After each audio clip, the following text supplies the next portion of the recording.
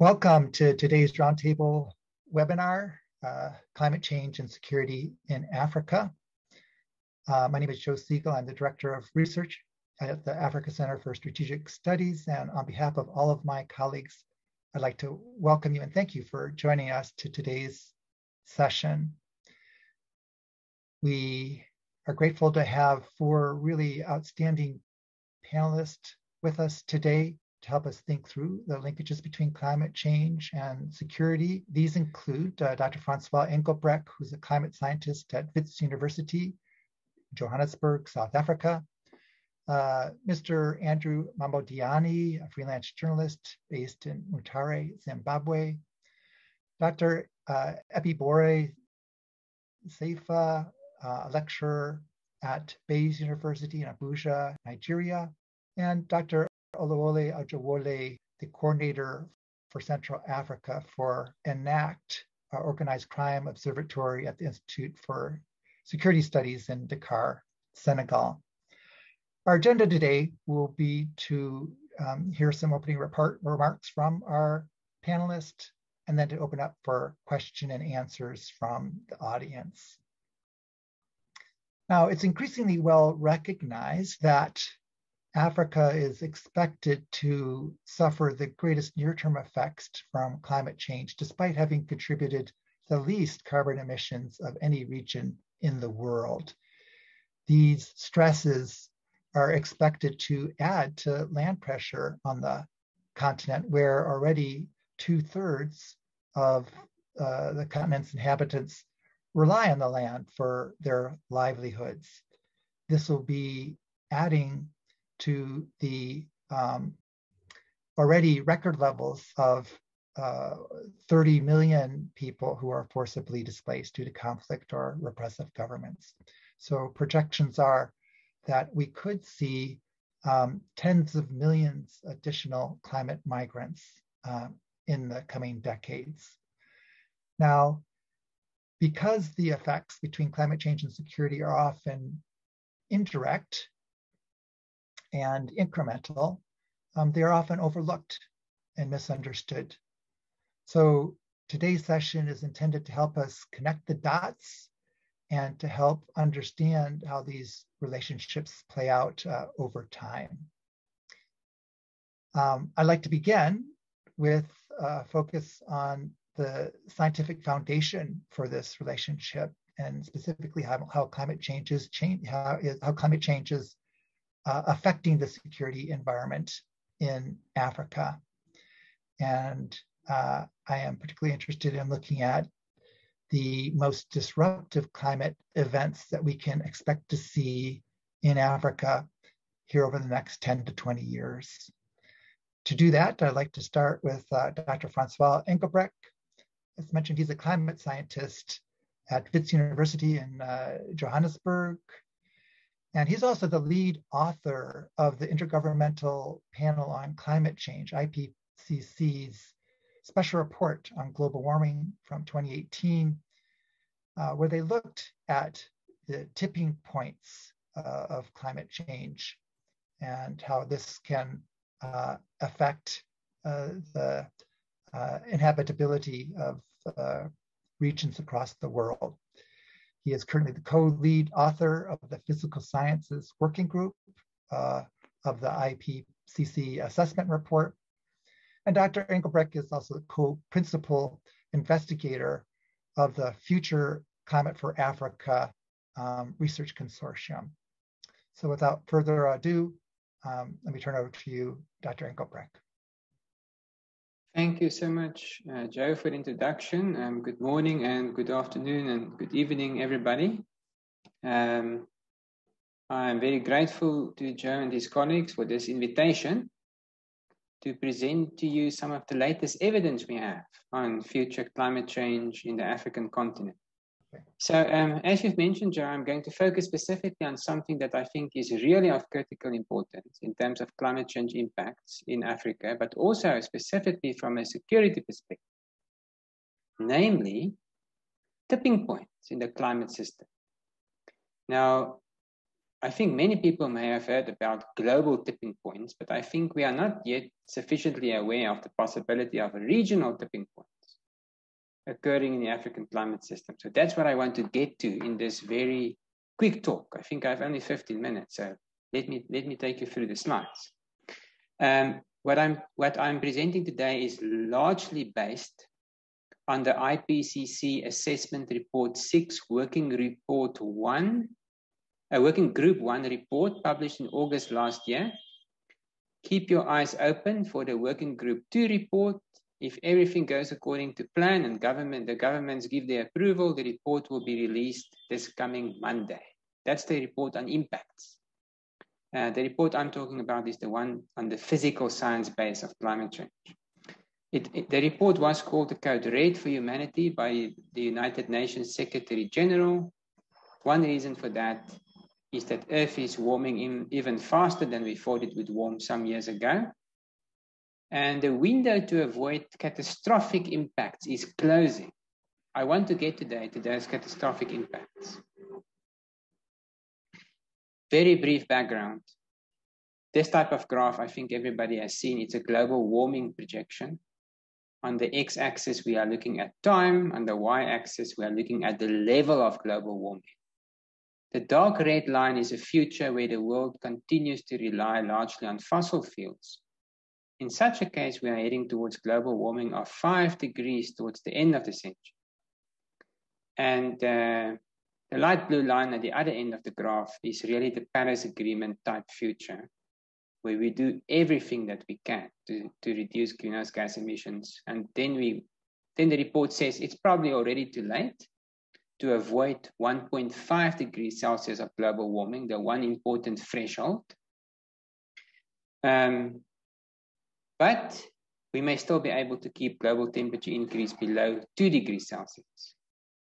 If we think about what will happen in our own lives in the next 20 years, this report has found that it's likely that we will exceed 1.5 degrees Celsius of global warming when the early 2030s is just around the corner. We are already at 1.1 degrees Celsius of global warming.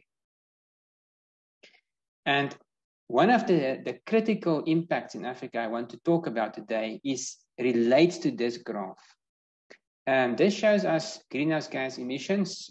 Specifically on the left-hand side, we're looking at carbon dioxide emissions, the dark red line that sends us on that rapid world of continued global warming, rapid continued warming, is of course associated with continued carbon dioxide emissions into the atmosphere.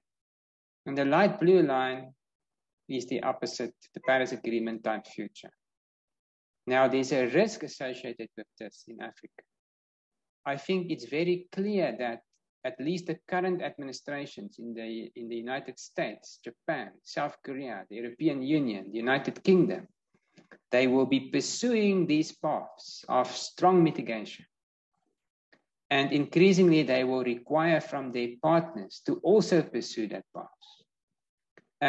If African countries should choose to rather stay on the fossil fuel path, I think there are major economic risks we will be facing in African countries. I want to talk briefly about that today.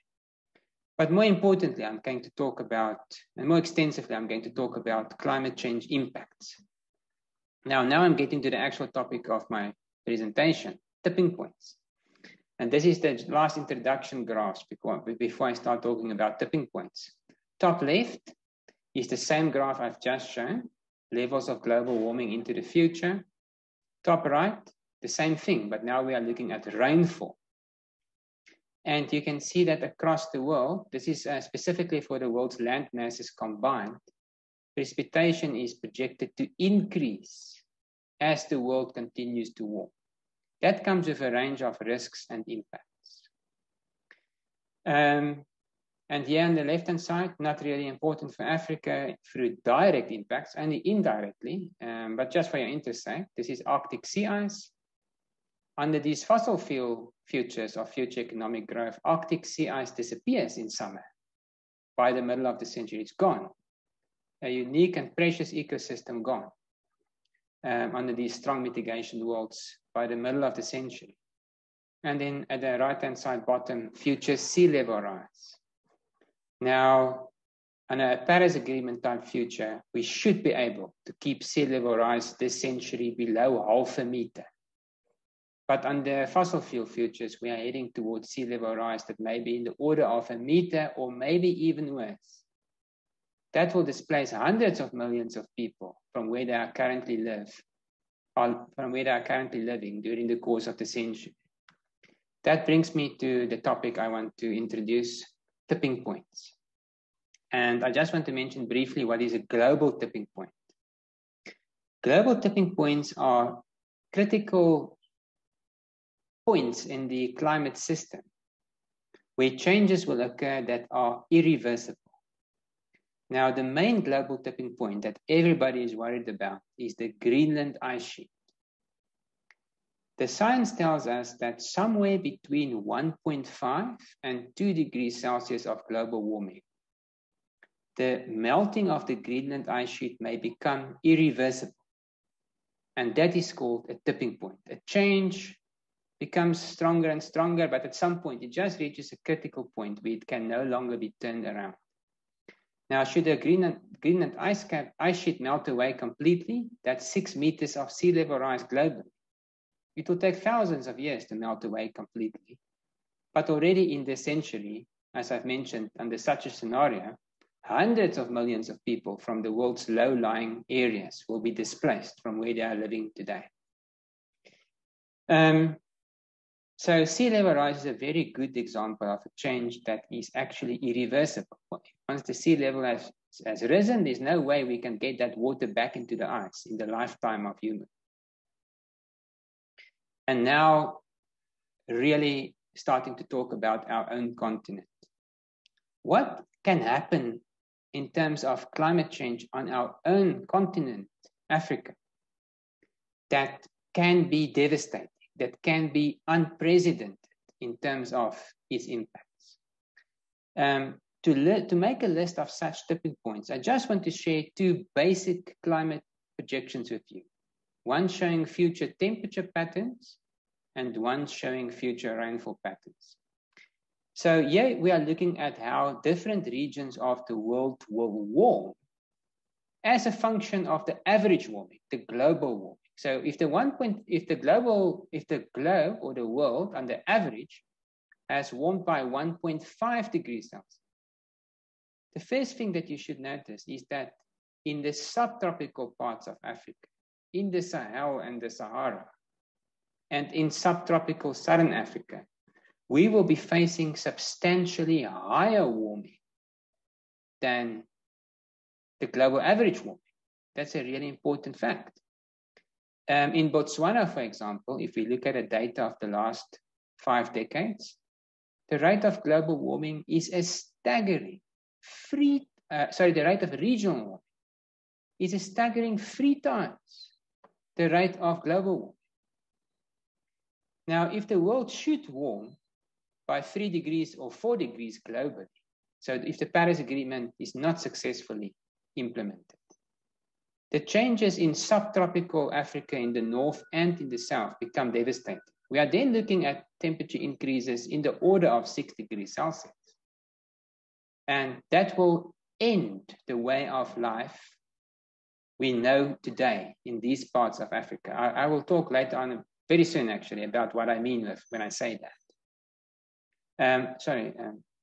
The last thing I want to show before I then list the tipping points, as Joe asked me to do, is the changes in precipitation. Very interesting. Once again, we are looking at the patterns of change as a function of the level of global warming. What is so interesting is how diverse the changes will be in Africa.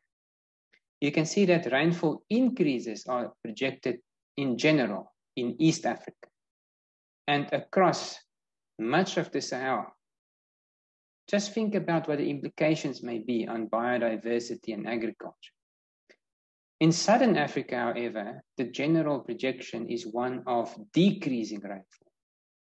So in a part of Africa, we have to deal with a world that is getting much warmer and drier. That brings a range of risks. In other parts of Africa, it's becoming substantially warmer as well, but wetter. That brings a different set of risk factors. Now, there's so much that so much research that is ongoing about climate change impacts in Africa. But today I just want to highlight, and I'm heading now already towards the end of my talk. I think it's just this slide and the conclusions basically with a few graphs in between. What are the worst things that can happen in Africa in terms of climate change? I think that's what we need to talk about. Can we reach certain thresholds of regional increases in temperature, for example, with which are associated collapse in African economic systems or agricultural systems? I'm briefly going to talk about 5 such tipping points. The first one goes back to that slide I've shown in the beginning on the climate change mitigation futures, the reduction in emissions. No time for me to elaborate on this, but I suspect it's clear to everybody that if Africa's main trade partners, if the European Union, the UK, and also Japan, South Korea, and the US, if this group of countries that are a powerful economic bloc in the world make the transition towards renewable energy, but African economies, such as my own country, South Africa, cling to coal as its power source, it's going to be left behind. It will not be able to take advantage of the massive investments that are now being directed towards renewable energy. So clinging to fossil fuels brings a massive risk to economies. It brings the risk of major economic collapse even, or at least very slow growth. If you end up with these stranded assets in your economy, instead of taking advantage of the economic growth that potentially can be obtained through investments in Africa in the renewable sector. But now I'm going to use, for those other 4 points I have on that slide, I'm just going to list them one by individual slides. What do I mean with tipping points in terms of climate change impacts in Africa? Firstly, I think in Tanzania and in southern Mozambique and in northeastern South Africa, something that has never happened before can now occur. And here I'm talking about the landfall of a category 4 or 5 hurricane, as these systems are known in the North Atlantic Ocean. Now, this is something that can happen in central Mozambique, and it has happened a few times, just a handful of times in the past, but it has happened. For example, Tropical Cyclone Idai, which was a category 4 hurricane here in the satellite picture, just before it made landfall in Mozambique. When it made landfall on the 14th of March 2019, it killed in the end more than 1,000 people. It's the biggest flood disaster that ever occurred in Africa south of the equator. And it is a clear example of an unprecedented event, something that has never happened before, now happened. Now in central Mozambique, the landfall of intense cyclones is not so uncommon. Category 4 or 5 is uncommon, but it does happen. What is far less common is for such a cyclone to occur further to the north towards Dar es Salaam, or further to the south at Maputo or into South Africa. Now, the climate change report from the IPCC published in August last year is saying this is a risk. Be aware of the fact that because of regional warming, this can now occur for the first time, that these systems can survive so far to the south or to the north. And of course, that brings unprecedented impacts in terms of storm surge, flooding, high winds. In the wake of such a storm, crops are often devastated, like with Idai in Mozambique. So there's a range of security risks immediately around landfall and in the months following landfall of such an intense tropical cyclone. Next risk, day 0 type droughts in the big African cities. I must be very brief explaining this, but the South African examples are important. The city of Cape Town almost ran out of water in 2017. And in Johannesburg, we almost ran out of water at the end of 2016 due to droughts that last for 3 to 4 years at an end. Now, the climate change report is clear that in Southern Africa and in the Sahel in the south, stretching from West Africa all the way through to East Africa, the risk for droughts that last 3 to 4 years at an end is increasing. Now, that's a massive risk. Our subsistence farmers can usually survive a drought. They can keep on going maybe for 2 or 3 years. But when a drought starts to last for 4 or 5 or 6 years, as we have seen in recent years in Zimbabwe and in Madagascar, and in earlier years in the Southern Sahel, then of course the subsistence farmers can no longer sustain that way of living, and they tend to move to the African cities. So the cities themselves then come under pressure of reduced water availability. And just think about the massive consequences if a city such as Johannesburg runs out of water. What are the economic consequences? So the risk of day zero routes is increasing, and I think economically, this is maybe the current biggest risk, single risk that we face in these parts of Africa I've mentioned because of regional warming. Now, a long-lasting drought, of course, it affects the maize crop in East Africa, in Southern Africa, and also the cattle industry. Here's a shocking fact. If the world should warm by 3 degrees Celsius globally, and it's 6 degrees in the Sahel and in Southern Africa, we will no longer be able to keep cattle in these regions. And that is simply because of the biophysical effects of the heat stress in mammals. There will just be so many days with life-threatening heat stress for cattle that we will not be able to farm with cattle anymore in these parts of Africa. That's, for me, almost impossible to imagine Botswana, for example, without cattle.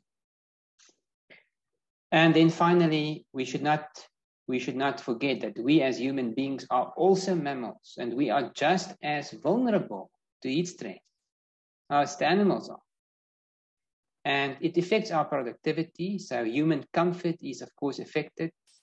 If we should face more heat waves, more intense heat waves, and the report is very clear that already in the next decade, Africa will experience heat waves of an unprecedented intensity, an intensity we've never experienced before. It will firstly affect our human comfort.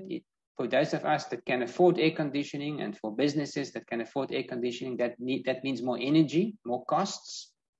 But most important is the impact of heat waves on people that live in informal settlements that don't have air conditioning, especially if the settlement doesn't provide easy access to cool water. That, colleagues, is life-threatening. We see these types of heat waves taking lives everywhere in the world. Important recent example was in the Pacific Northwest. The risk is an immense one in our African cities and the informal settlements. And remember, I call it a tipping point because the heat waves will be unprecedented. We have no previous experience of heat waves of this intensity. Now, the concluding slide. I do want to point out that we are facing major risks. I want to point out one positive aspect of that. We know what the risks are. Now, climate science tells us to a large extent what the risks are. So there's at least time to prepare to some extent for these risks. And then it's not too late to still slow down global warming. It is probably too late to avoid 1.5 degrees Celsius of global warming from occurring. But it's not too late to avoid 2 degrees Celsius of global warming from occurring. So we can still avoid some of these impacts. We can still avoid some of these tipping points from occurring in the first place. And that is why it's important for us to take climate change action, both in terms of mitigation, reducing emissions, and in terms of adaptation, preparing for the future. Joe, I really hope this presentation will help us with the panel discussion that I think will follow soon. And back to you, Joe. Thank you very much.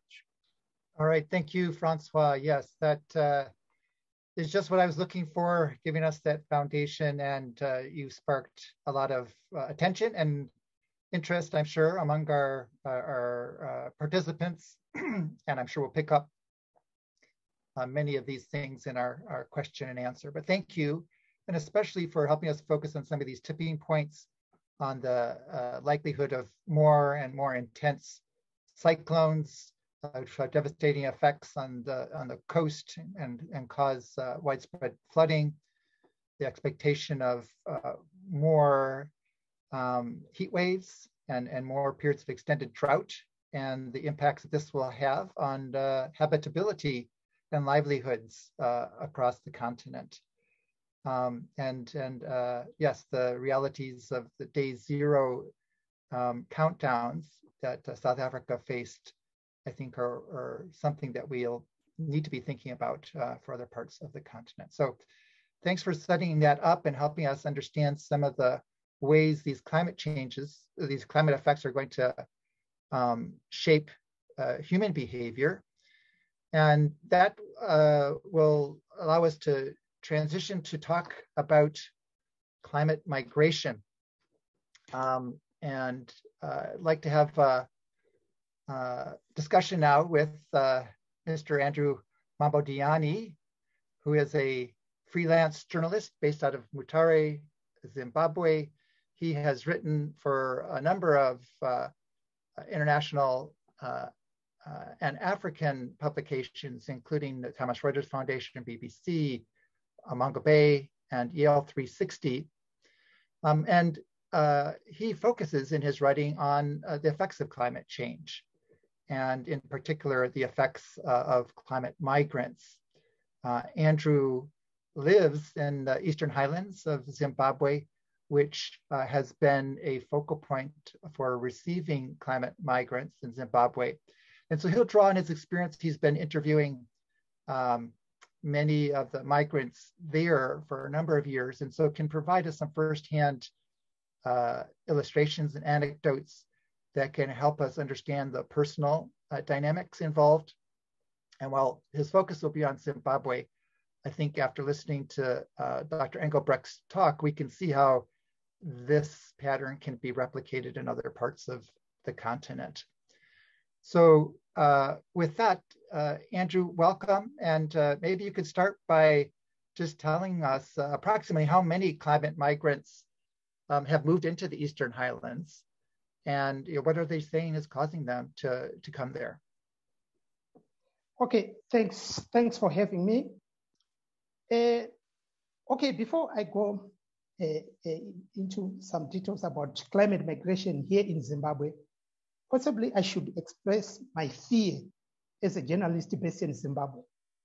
My biggest fear is that, of course, I'm not trying to be an alarmist, but my biggest fear is that the next big civil conflict here in Zimbabwe will be over the control of water, the control of fertile lands, the control of grazing land, not diamonds or gold. So when it comes to the issue of migration here in Zimbabwe, people are moving from lower dry areas to the Eastern Highlands, which is along the border with Mozambique. So here we are talking of farmers. And these farmers are not migrating into the cities because they don't have a life in the cities. They want an area where they can grow their crops, they can keep their animals. So even though we don't have the actual documentation, especially from the government, because right now the government says these people or these farmers are illegal settlers or squatters. So there's no documentation of how many people actually have migrated to the Eastern Highlands. But here we are talking of tens of thousands of people. More than 20,000 had migrated to the Eastern Highlands by around 2015. So the issue is very critical and the issue is very serious because here the Eastern Highlands had already people who were living in those areas. So there's now conflict over water, conflict over land, conflict over grazing land. So this is going to be a serious, serious issue if nothing is done to address this issue. Of course, I understand migration is one of the adaptation strategy by the farmers, but if it's not done properly, it's going to result in very, very big problems here in Zimbabwe. Thanks, Andrew. So you've painted for us the very serious threat that climate migrants are facing, and how that's escalating the risk of water conflict and other environmental challenges. Can you tell us a little bit more about the testimonials you're getting from some of the climate migrants, and what is causing them to move, and what are they saying? Okay, in most cases, because we're talking of, these are farmers. They've been trying everything, particularly during the 2017 to 2020 serious drought, which affected most parts here in Zimbabwe. They've tried everything, because in most cases, when it comes to migration, that will be the last resort. After the farmers have tried different crops, tried to do almost everything. And most of these farmers, when I talk to them, they have said, we have no option but to move. We know that it's a challenge to go to the Eastern Highlands where there are other settlers or other farmers, but we've got no choice. That is the only option available. But the only challenge is the government is not addressing the root cause of these migrations, because these people are migrating because their source of livelihoods have been affected by the droughts. So they are looking for better opportunities, but it's going to create another problem, especially here in the Eastern Highlands, because of course, the Eastern Highlands cannot accommodate all the people who are migrating to the area. So it's going to create a lot of problems. From the interviews I've done with most of these farmers, they've insisted that they did not want to move. That's what they say. They did not want to move, but they've got no option. The only option available is to move. So you can see that migration at times, in most cases here in Zimbabwe, is the last option. So I think when it comes to addressing the whole issue, it's how best can these farmers be assisted to get livelihoods in their areas. Thanks, Andrew. So yeah, I think it's an important point that migration is the last resort. People have already exhausted all the other coping mechanisms before they get to that point.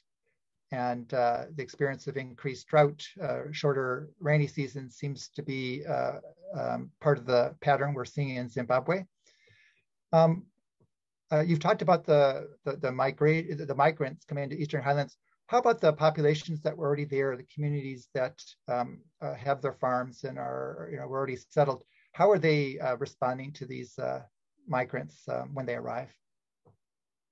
Yeah, normally the farmers who had, because the Eastern Highlands, there are farmers who were resettled by the government. So there are already farmers there. So these people who are coming, these migrants, they are occupying some areas which were set aside for grazing animals, or some areas which are close to river sources or river banks.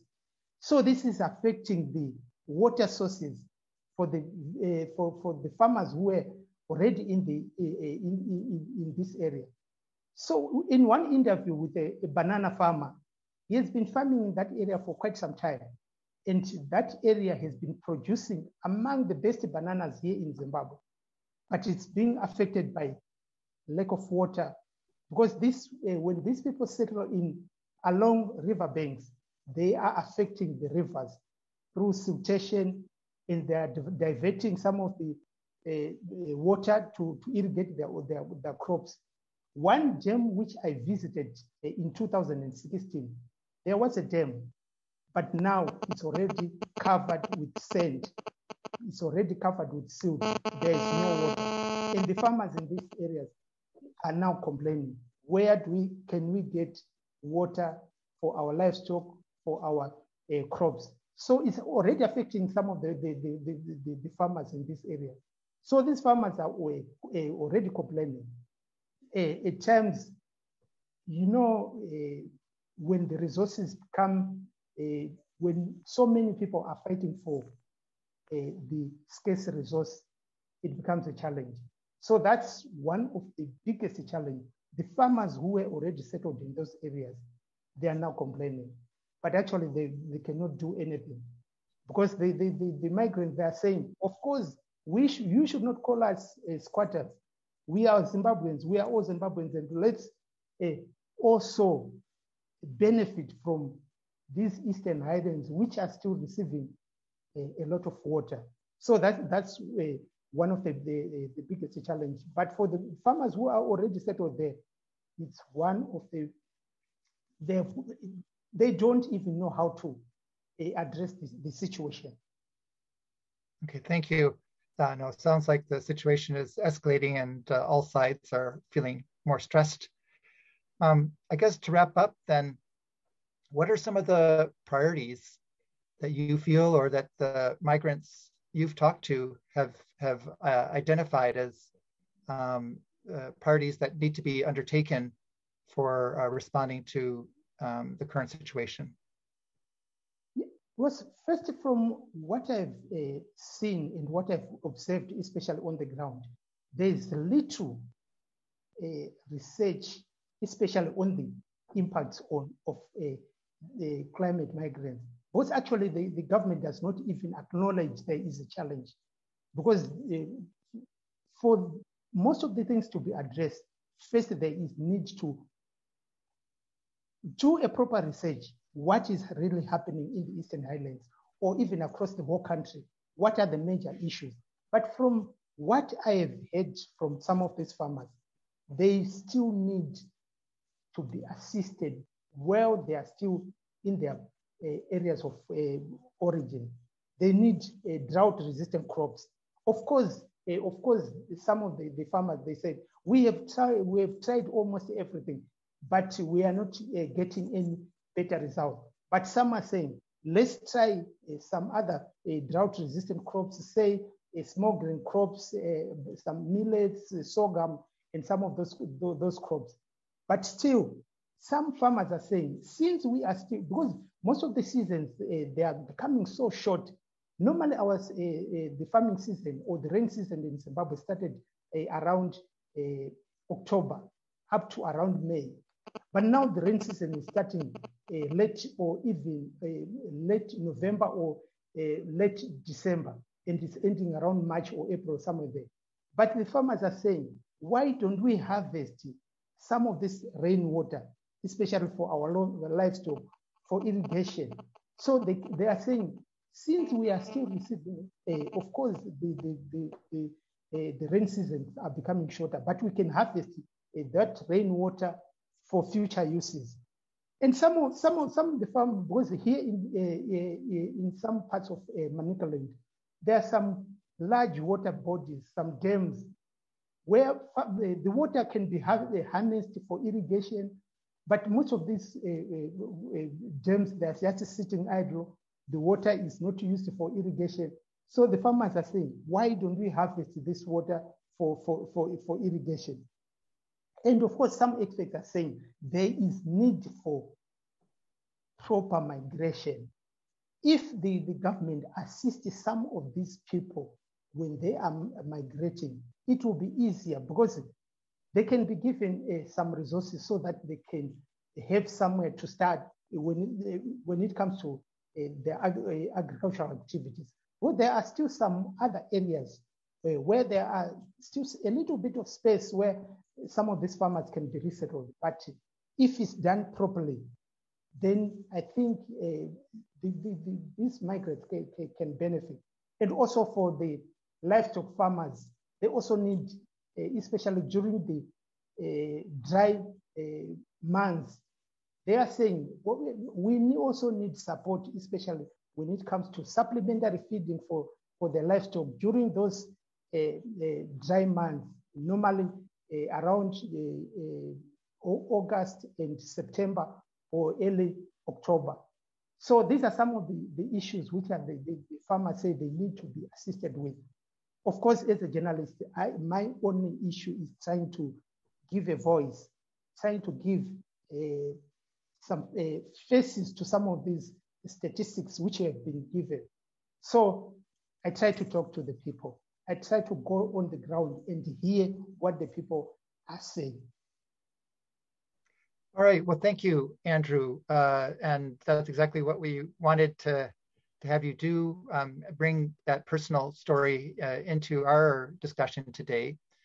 And thanks for talking about some of those priority actions that can be taken, especially to be more proactive and working with communities before they migrate, both farmers and herders, so they can better adapt and mitigate some of the effects, which will greatly reduce the potential security implications from climate change. So thank you for that. We'll come back when we open it up for question and answers.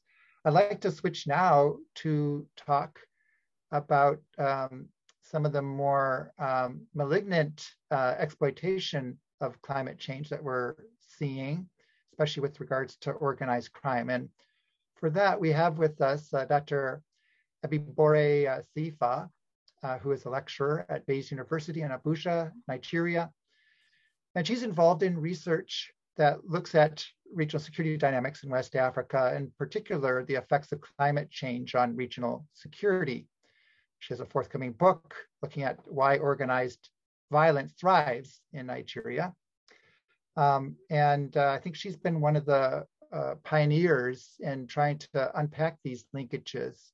And as I said at the top, this is difficult because a lot of times the linkages are incremental and indirect. They're not as obvious. And so we really welcome Dr. Ibi's work and look forward to gleaning some of the insights that she's gained.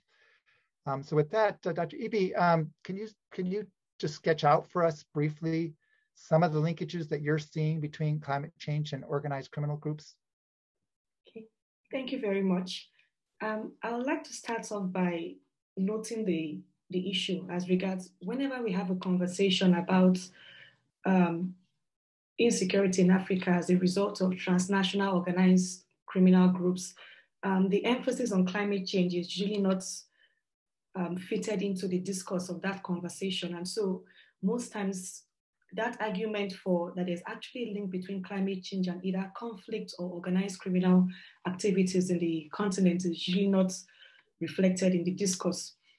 But in trying to identify that link in most cases, I mean, the overarching argument is the fact that climate change and its impact on African security, or in this case, organized criminal groups in Africa, it's viewed from the perspective of stressors or triggers, climate change factors triggering activities of criminality in the region. And so in terms of the linkages and answering the question directly, the argument is from the perspective of the economic dimensions. And as the previous speakers have talked about, they highlighted the issue of climate change or the impact on agricultural activities. Now, based on reports from World Bank as well as the African Development Bank, we find out that 60% of, 60%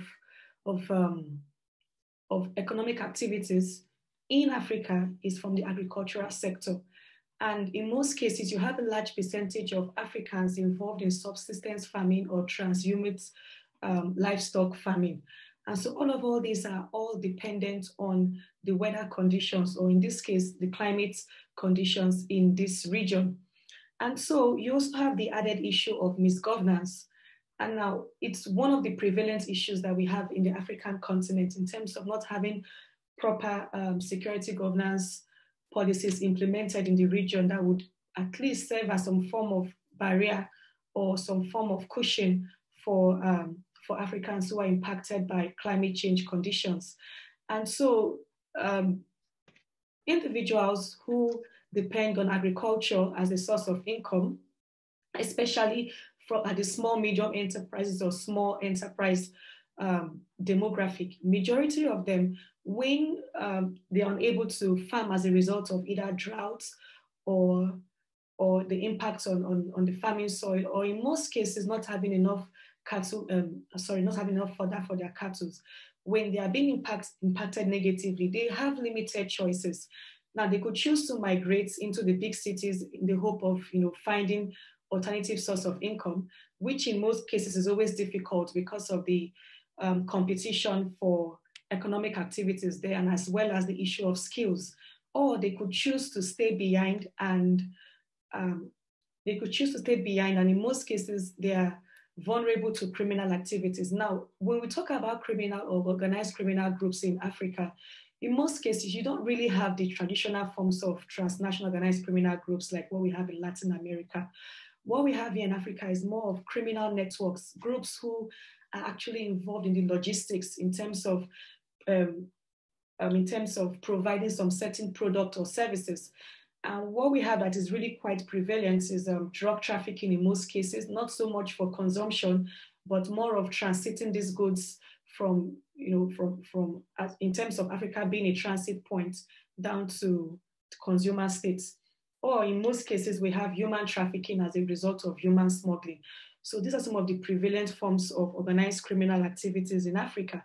And another dynamic to this conversation is also the prevalence of insurgent groups. Now, in as much as we do not, in academia, there's a very distinct line between terrorist group or insurgent groups and criminal groups, but there is one thing they both have in common. And the one thing they have in common is money. In some cases, the terrorists or the insurgent, they need money to continue their activities, and criminal groups are in the business for money as well. Another common denominator has to do with the fact that they need foot soldiers. In the case of the insurgency, they need people who would, wage this war for them. In the case of criminal networks, they need people who would work for them to carry out these illicit activities. And so you have these vulnerable individuals who have lost their source of livelihood as a result of climate change conditions, being forced to either migrate, knowing fully well they might not have jobs within the same country as the country, or they have a choice of joining, well, not so much of a choice, but they have an option of joining these criminal networks. So I think those are some of the key linkages. And again, just to add real quickly to these linkages, we also have this thing, this issue of criminal groups as opportunists. And, when criminal groups are looking for an opportunity to make more money, and more importantly, to carry their illicit activities without any undue stress from the authorities, from the government. And so when they notice that there's an opportunity for them to smuggle goods and services, or in this case, smuggle humans, because like what Andrew talked about, the need to migrate, and migration is one of those outcomes of climate change, economic migration in some cases. So people have to smuggle themselves out of the country in some cases because of some of the issues that has to do with getting relevant visas to leave the country. And so you see this opportunity for human smuggling. And unfortunately, trafficking, is one of the negative outcomes of human smuggling. And then you also have the issue of organized criminal groups providing some form of illusion of being able to meet the needs of individuals in those areas, especially in areas that are being racked with conflict as a result of climate change conditions. Thank you, Ibi, that's great. And so you really helped us understand the climate change creates vulnerability among communities, among households, which then can be exploited, both in terms of human smuggling and the fact people are moving, as well as a potential means for recruitment for these groups. So that tells us a little bit about the mechanisms. Can you tell us more about some of the specific sectors in which we see climate change contributing to organized criminal activity? Yeah, so as I mentioned earlier on, we have different forms of organized criminal groups. But I think there's actually something that is quite unique, although the conversation has been there, but never really been fleshed out or linked. When we talk about environmental crime or green crimes, as they are now calling it now in academia, we talk about crimes against the environment in terms of, and this is manifested in different forms across the African continent: illegal logging, poaching, in most cases, illegal mining activities, and all this impact negatively on the environment. And all this feeds into some of the causes of climate change conditions. And so it's like we have this circle, this vicious circle, as I will call it, of climate change activities, whereby green criminal syndicates across the region, different parts of Africa, like in Senegal, where we have the illegal logging, for example, their activities causes those conditions that make it extremely difficult for individuals who are dependent on agricultural activities for their source of income. And so we have that really playing out there. And I think more recently, we also have another issue that is quite prevalent now in some parts of West Africa and Central Africa as well. And that has to do with banditry and human trafficking or kidnapping as well. That is quite prevalent there. And not too long ago, I think late last year, I had a conversation with some security officials here in Nigeria.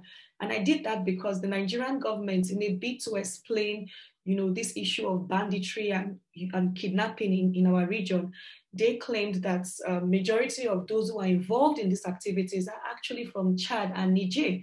And so I spoke with some of these security officials to get, a clearer picture. And they said that, yes, there's a possibility of that. And then they did a little bit of history for me. They told me that in Niger Republic for quite some time, there have been increase in droughts, which has really made it difficult for farming and also cattle rearing as well, which is a transhumant livestock rearing, which is quite common in this part of Africa. And as a result of that, there was limited work for them due to skills as well as high unemployment rates. And so they were now involved in kidnapping. And like every good business person, well, illicit business person, you would want to look for a much more profitable market. And Nigeria happened to be the next best thing. And hence we had this increase in banditry. So it's quite interesting how climate change conditions impacted on illegal economic source of livelihood, and then that actually links to illicit economic activities. Moreover, looking at other connections, we also have the issue of, in Nigeria, we have this issue of herders-farmers conflict has been going on for quite some time, although recently we've not been hearing more about it. I think the bandits have taken over and made more of the news headlines. And this also is a result of climate change. Yes, there's the factor of population. We have a high increase of population, so there's more pressure on land. But climate change also fits into this.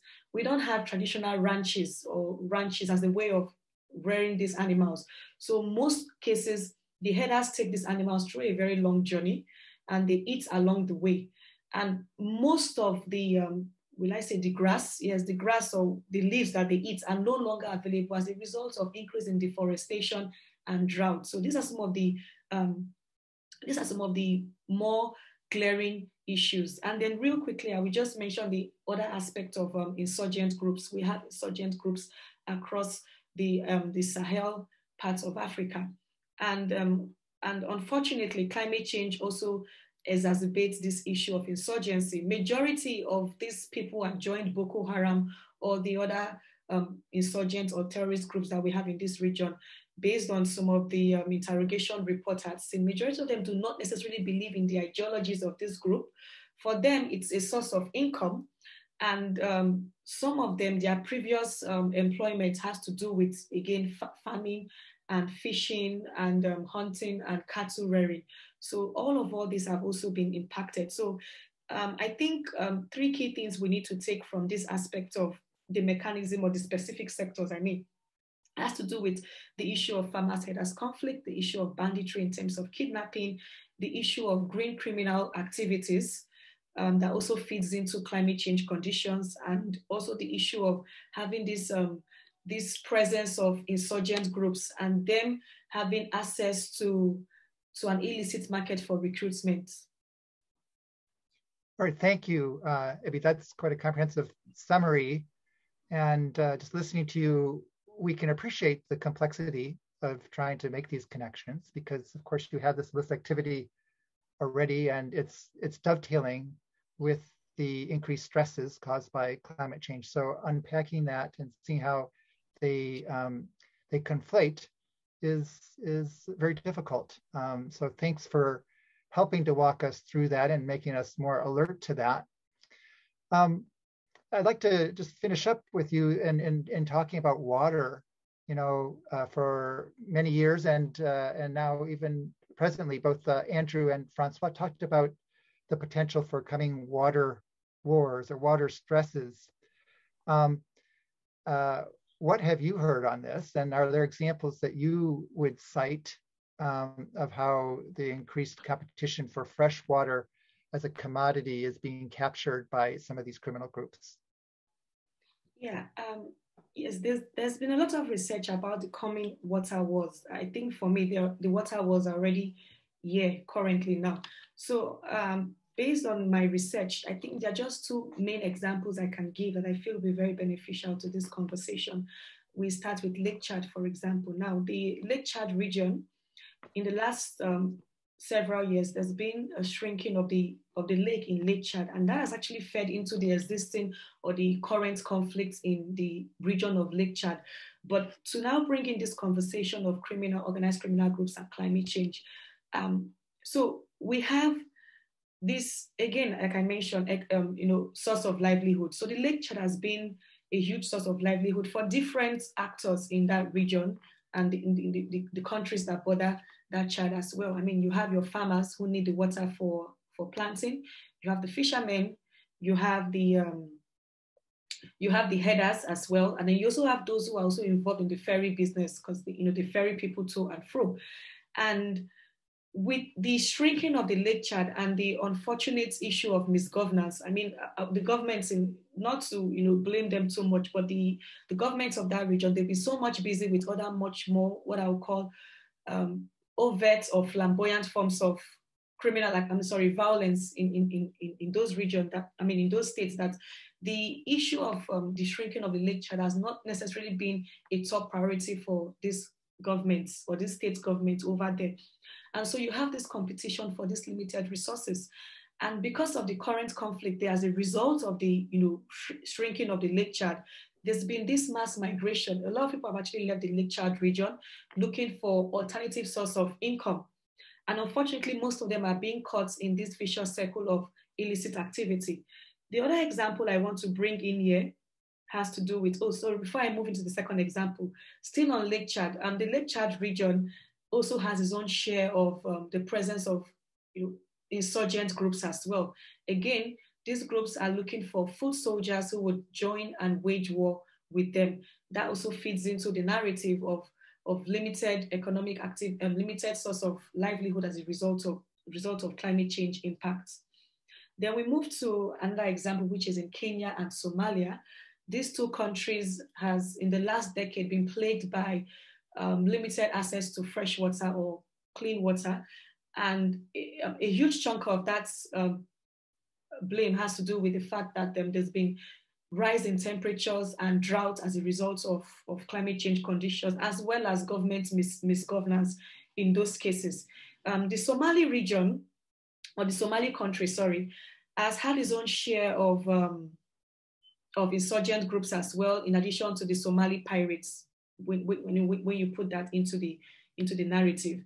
But the issue is that those who are traditional headers, because cattle rearing is a big deal in both of those countries, Kenya and Somalia, especially in the rural areas of those countries. So not having access to enough water to feed cattle because of the limited rainfall or because of the drought as a result of climate change makes the choice difficult for these people. Either you migrate to the big cities and compete for non-existent jobs, or you join these criminal groups who are happy to have you on board and to work with them.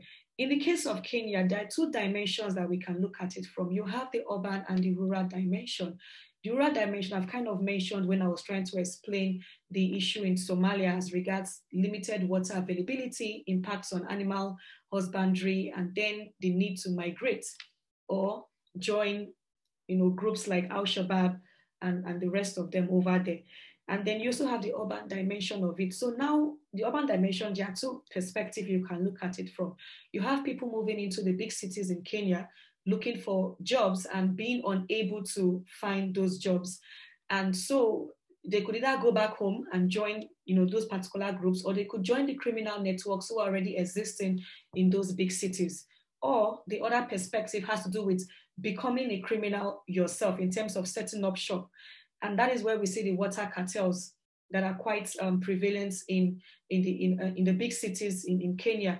And unfortunately, these water cartels are mainly domiciled in the slum or the poor areas of the big cities in Kenya. So there is water made available by the government, but you have these cartels capturing those water and then forcing people to purchase those water from them at a very, very high rate. So I think these are just some of the few examples I can give regarding the water wars.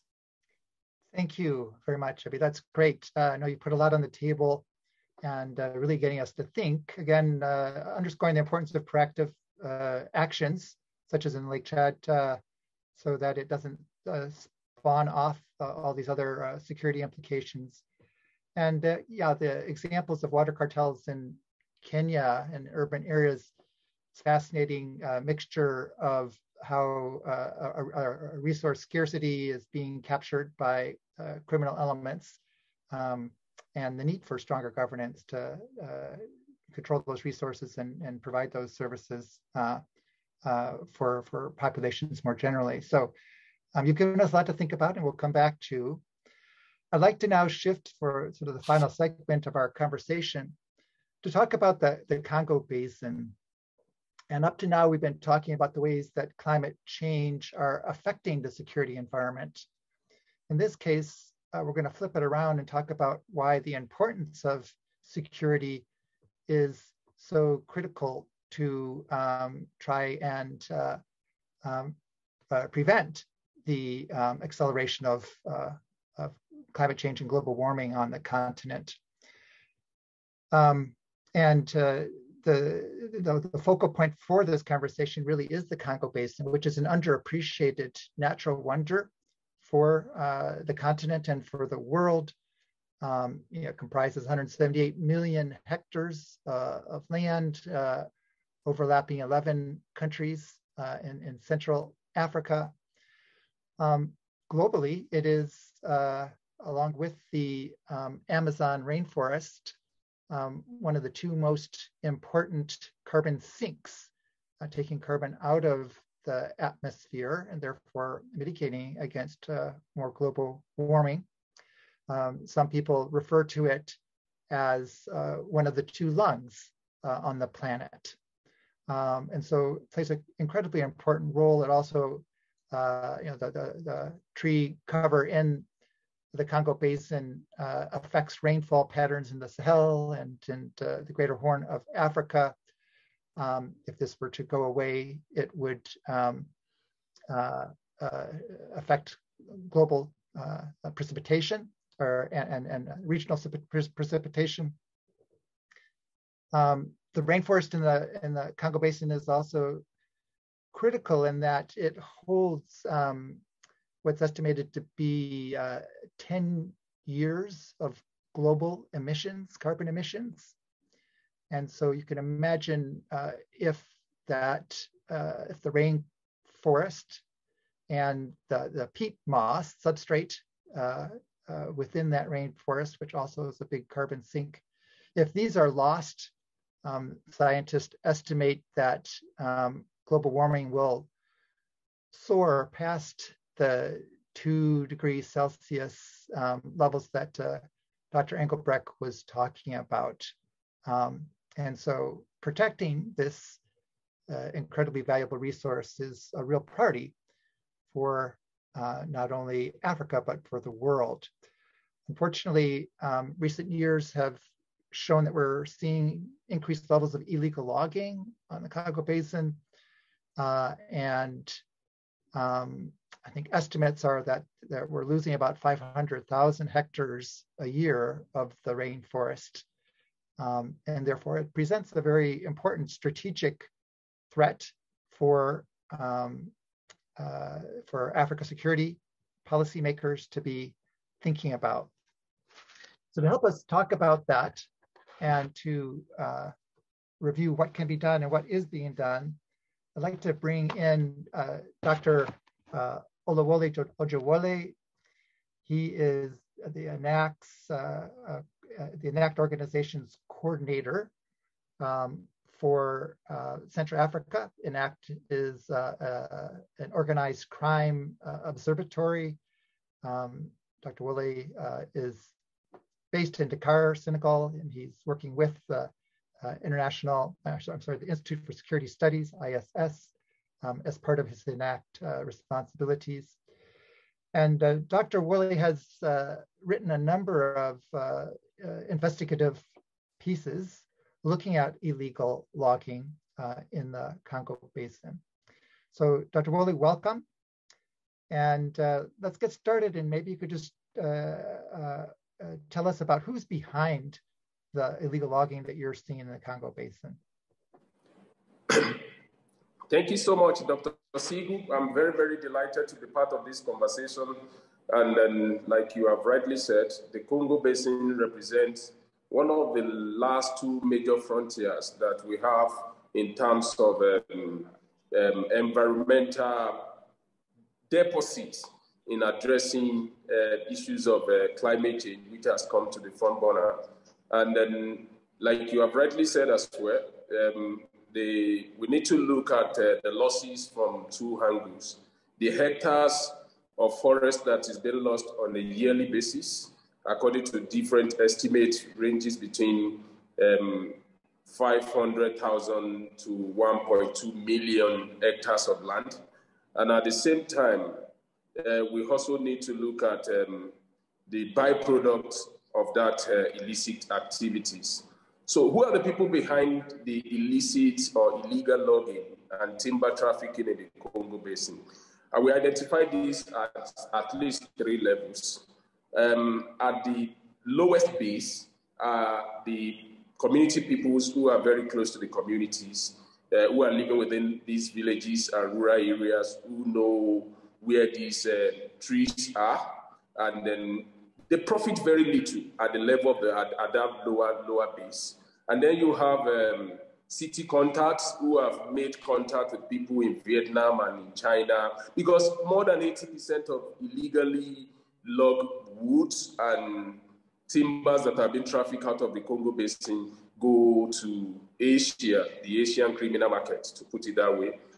So at the second level are those individuals who have built partnership with business interests and ventures who are based in Vietnam and China. They also profit, their profit is at medium level at this level.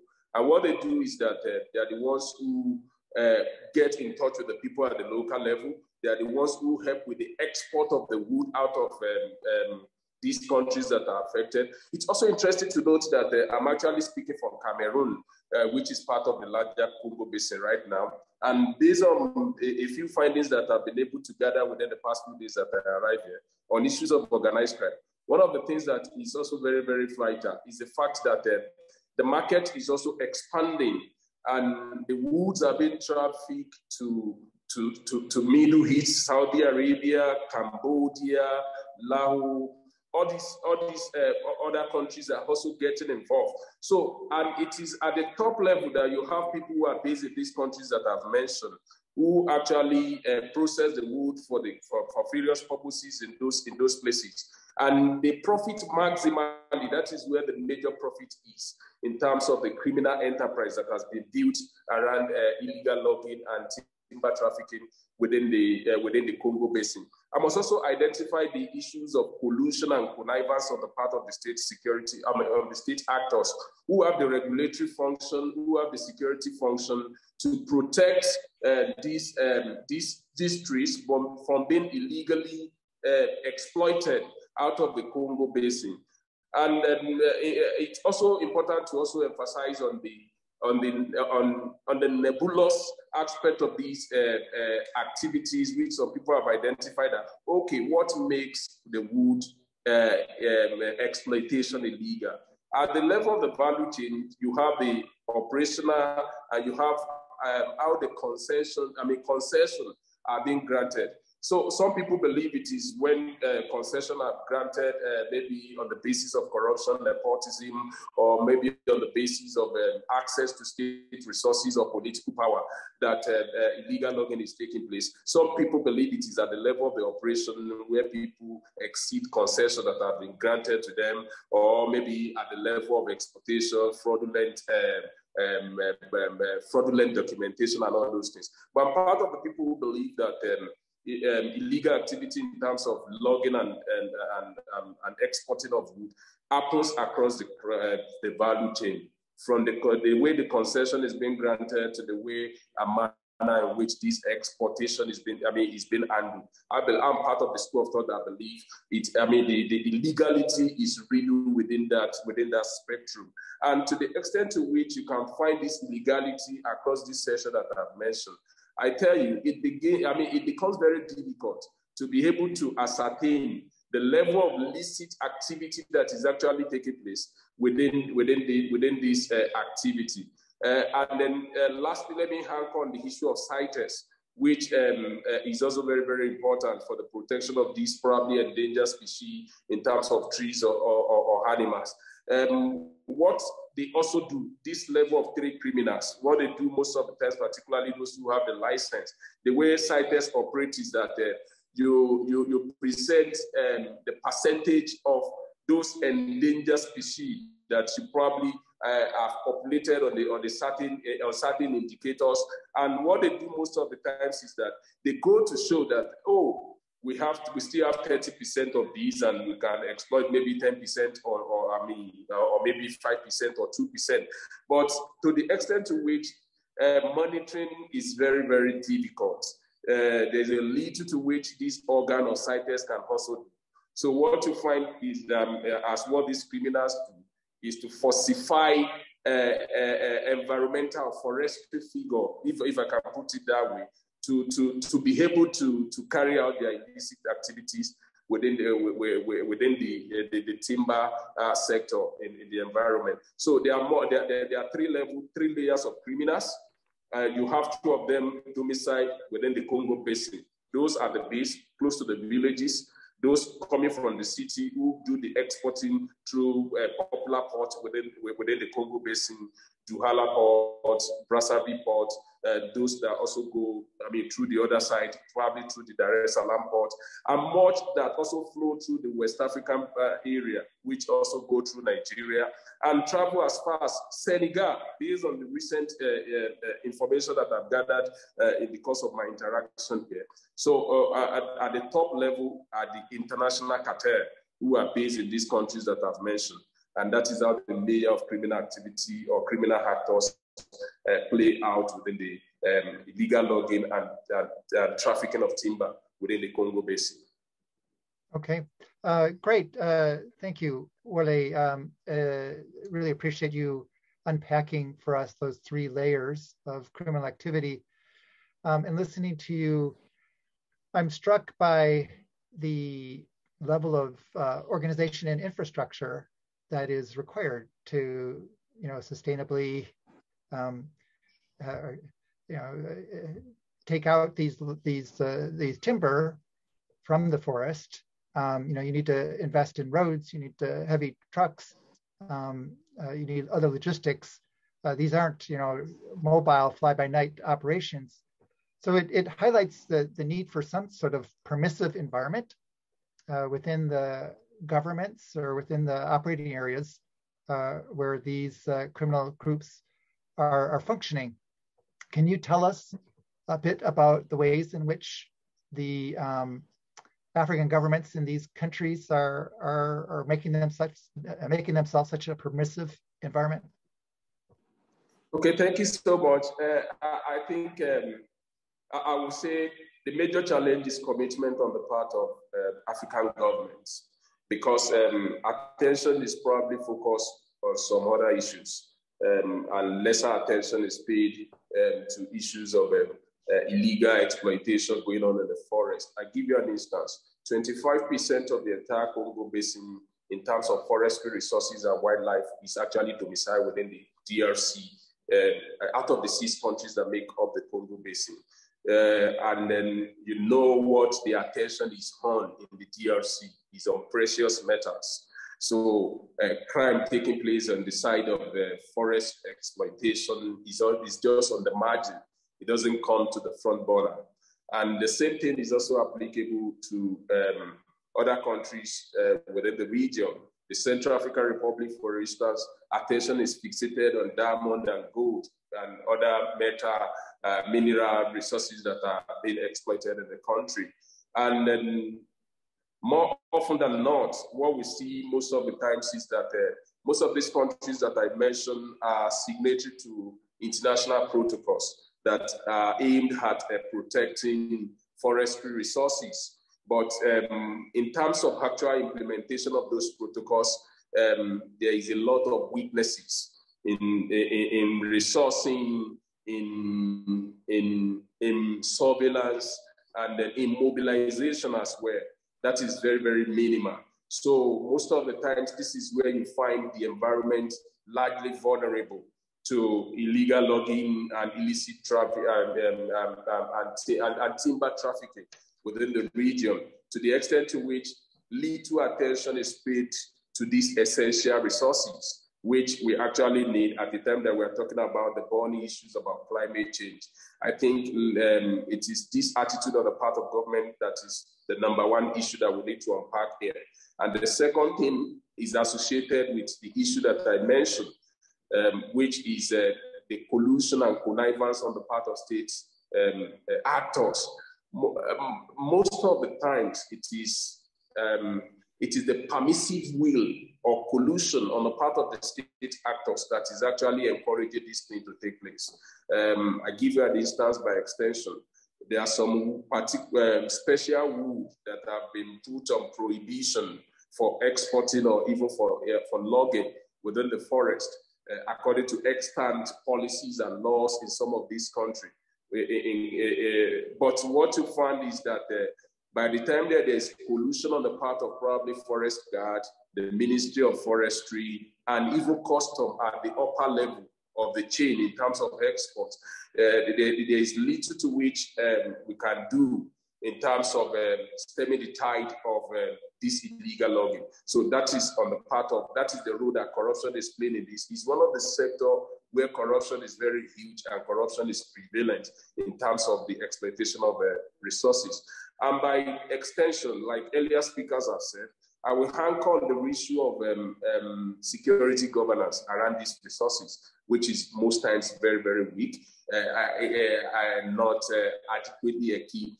So we are talking about a vast expanse of land that starts from DRC and extend to the frontier in Gabon.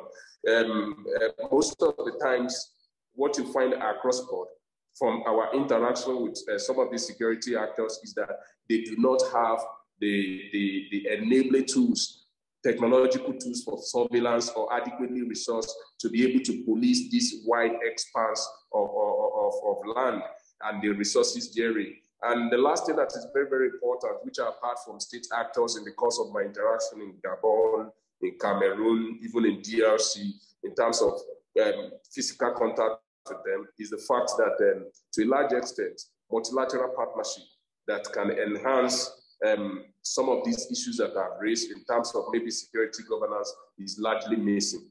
Most of the times, around on the border of Central African Republic and Congo, there are instances, and Cameroon rather, there are instances whereby people come to log wood in the Cameroon territory and then they declare it as wood coming from Siegle and export it through Douala.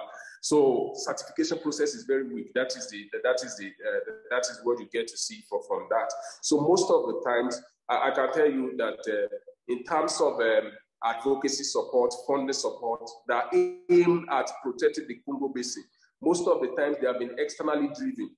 There's little effort on the part of the government, the regional government, the regional bloc, to look at this thing as a holistic, look at it comprehensively and provide a multinational response. I mean, earlier speaker talked about terrorism in the Lake Chad Basin, Nigeria, Chad, Cameroon, and Niger Republic came together. They formed a multinational joint task force. So what stops the government within this regional bloc from also coming up with a regional task force that can help in protecting the Congo Basin? I think it's very, very important. I talked to people within the wildlife department yesterday, and I asked about, do they have, what form of information exchange do they have with neighboring countries? The response is that it is very, very low, and in most of the times it's very, very low, both on the part of the non-governmental organization and much more on the part of the government. Government is engulfed with other issues and pay very, very minimal attention at these levels that I've identified with respect to protecting the Congo Basin. And if history teaches us anything, it is the fact that this is the last frontier that is sandwiched between the Sahara Desert up north in Africa and the Southern Africa. And if attention is not paid to this, there's little to which foreign governors, foreign donors can help in protecting the Congo Basin. The regional bloc, the government must come together, have an assessment of the state of things, and see how they can roll back the mayhem. Otherwise, the effect is going to be scary. All right, thank you. Well, you've packed in quite a lot there, and really give us a lot in terms of what needs to happen in terms of working with governments trying to tighten up the permissive environment. And you've also put on the table some thought-provoking ideas of a multinational joint task force for the environment or for the Congo Basin, and looking at this more from a regional and international perspective. I'm going to open it up for questions from our audience now. So please use the chat line for any specific questions. I've been monitoring. I see some questions have already come in. And I guess to get us started, Wole, I'd like to just continue with you. You've given us a lot already, but would you highlight another 2 or 3 priorities that we should be thinking of what can be done to help protect, better protect the Congo Basin rainforest from illegal logging? Well, I will just talk about the lower level of the chain, which is very, very important. And I think what is driving this is the pervasive poverty all over the places. For most people who engage at the lower level of the base in these criminal activities, some of them are uninformed that they are probably causing any harm to nature in any way.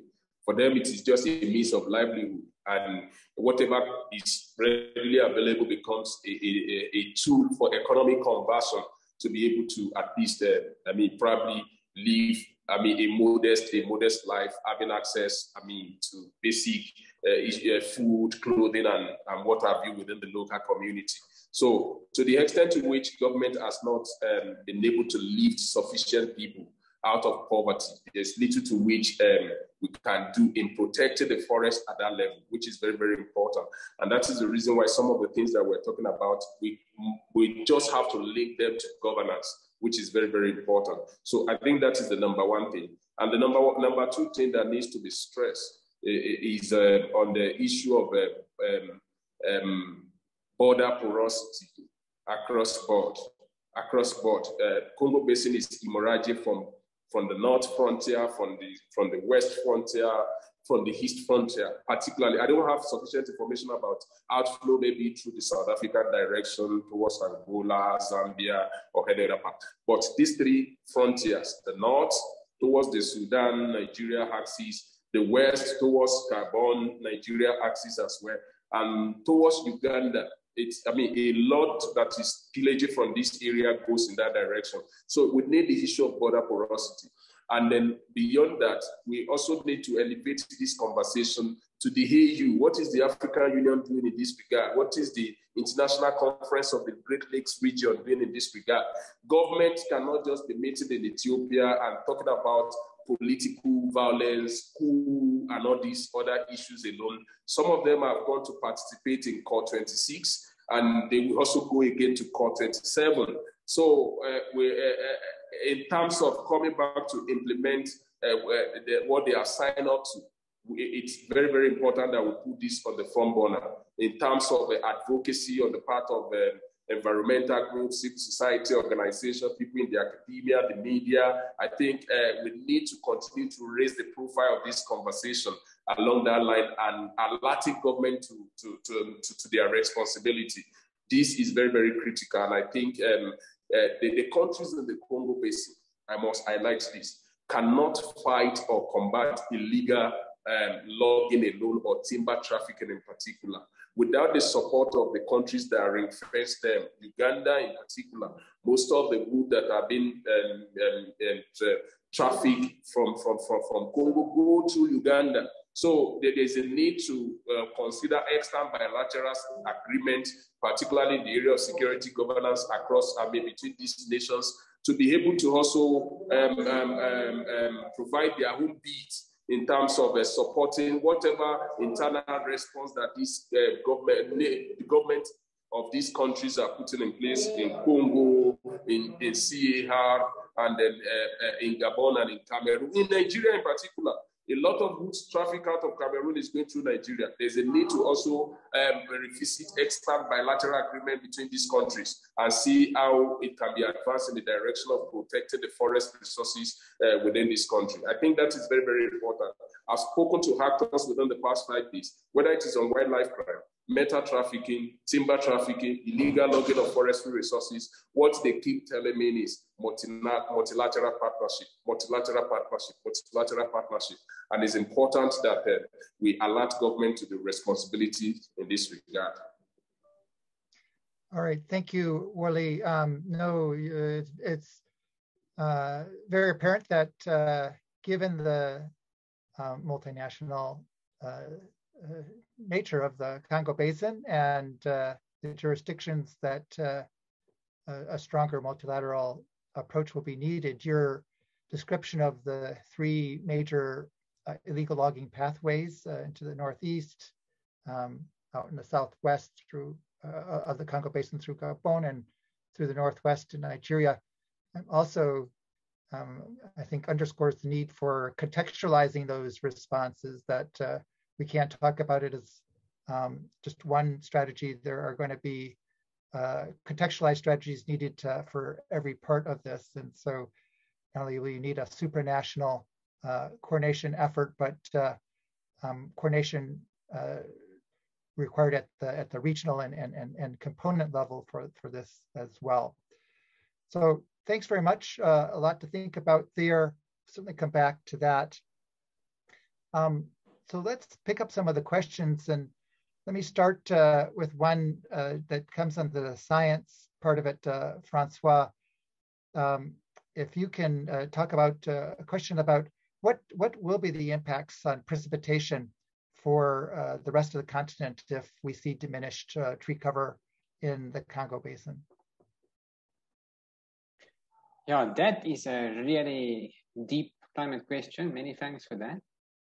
Let me start by saying that I think the only part of the African continent that can really modify African climate is, of course, the rainforests of the Congo. In most other parts of the African continent, the vegetation is just too sparse, and there are other aspects of climate that are just by far the dominant aspects determining future climate change. For example, if we look at Mediterranean North Africa, or if we look at Southern Africa, then the big frontal systems sweep from the west to the east regularly over these parts of Africa. And they are moving over the region irrespective of the land surface they encounter. So in these parts of the continent, I would say that land atmosphere feedback processes are not so important. But if we should look at the Congo forest, it is, of course, a big and important regional source of moisture. So the evaporation from the forests into the atmosphere is basically a regional moisture source, and that impacts atmospheric convection. So one can imagine that a future African continent with a much diminished rainforest region. And this is now, to some extent, qualitative speculation. But one can imagine that such a diminished forested region will imply less evaporation, less water vapor being available in the atmosphere. That would likely negative impact on atmospheric convection in the region. So the likely response is a local drying effect, a regional drying effect, should the forested areas be substantially diminished. Now, convection in the African tropics through the laws of physics must result in sinking air over the African subtropics.